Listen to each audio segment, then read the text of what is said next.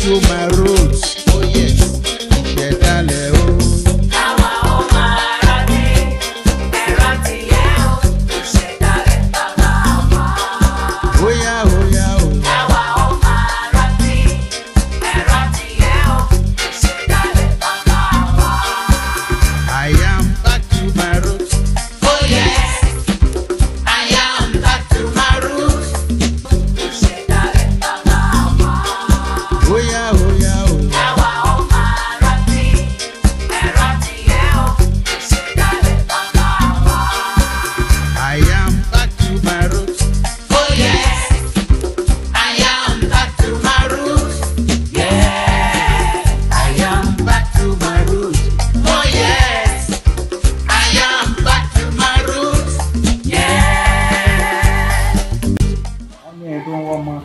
Anybody looking for a chat?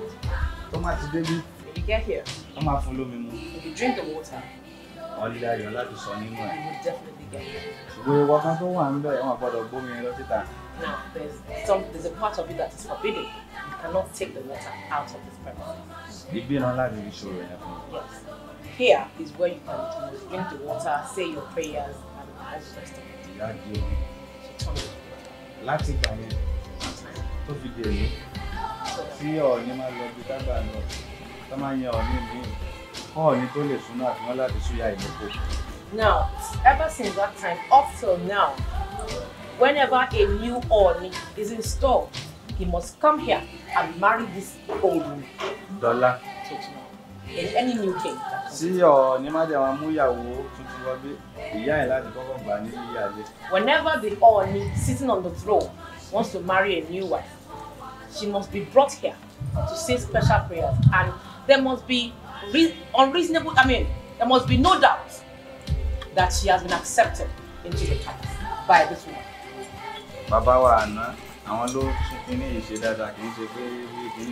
The pastor of Ile-Ife, Ooni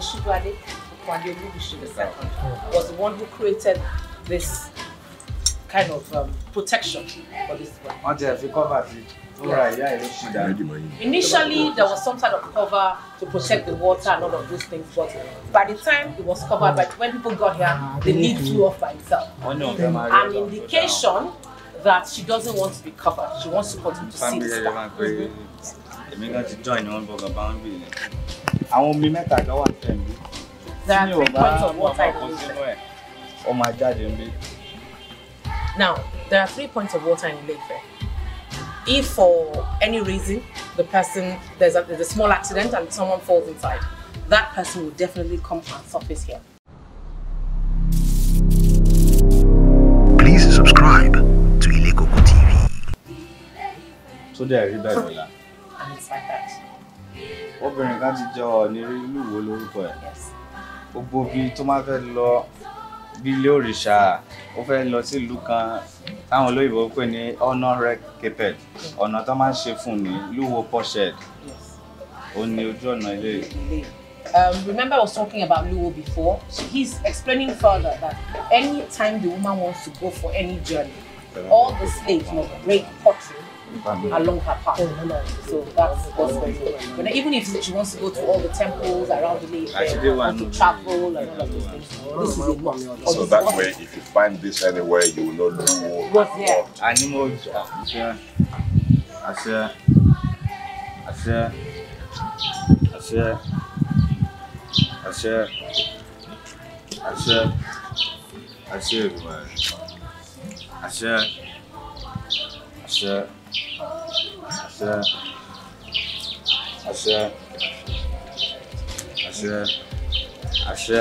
Ashe means amen. So amen. Ashe Dumari. Ashe. Bẹ́ẹ̀ fọṣẹ wàá jẹ́ kó gbà. Bẹ́ẹ̀ fi kankan wá kàn yín lára. Àwílá wa yẹ ẹ̀gbá láwùjọ. Àwíyá rẹ̀ kan wí tẹ̀sán mọ́ṣẹ́ ọ̀. Pátálá jẹ́ wọn ẹjẹ́ bà lórí ìgbòkè ń gbà. Ìbọn kó wọ́n bá lọ́mọdé ń bọ́ kó rògbòtò ìgbàgbà ló ń gbà. Tásán lá máa ti gbọ́ àdàkísà. Wọ́n ní kí ni ó jẹ́ kí fi ṣẹlẹ̀ ilé àwọn oníṣẹ̀ṣẹ̀ ibi òní ṣẹlẹ̀. Ṣé Dumari. Ṣe ẹjù sílẹ̀ pẹ̀pẹ̀ ẹjù sílẹ̀.